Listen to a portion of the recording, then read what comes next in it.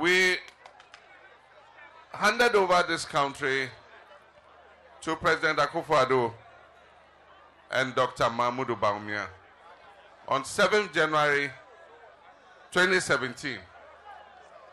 The expectation anytime you pass on the baton of government is that the next government that takes over is going to move the country to the next level.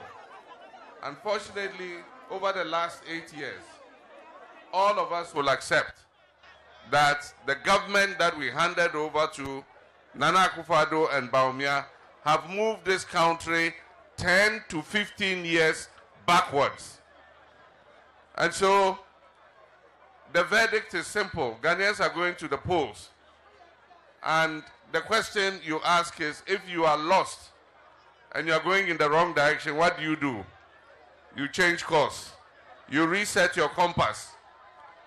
And I know that Ghanaians have seen NDC in government and have seen MPP in government. I've been to 10 regions so far.